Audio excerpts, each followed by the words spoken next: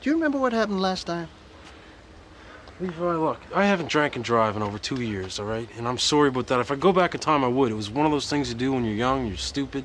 You know, you have a few drinks, next thing you know, you're in a vehicle smashing into things. It was an accident. It was Ricky's first day on the job. Decides to take the dump truck for a joyride.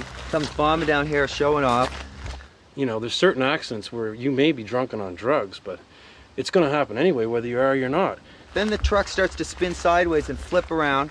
Garbage truck, I mean, the shocks are different, a lot more weight. Drags upside down across the ground here, sparks flying everywhere. Next thing I know, we're crashing into stuff, things are catching on fire.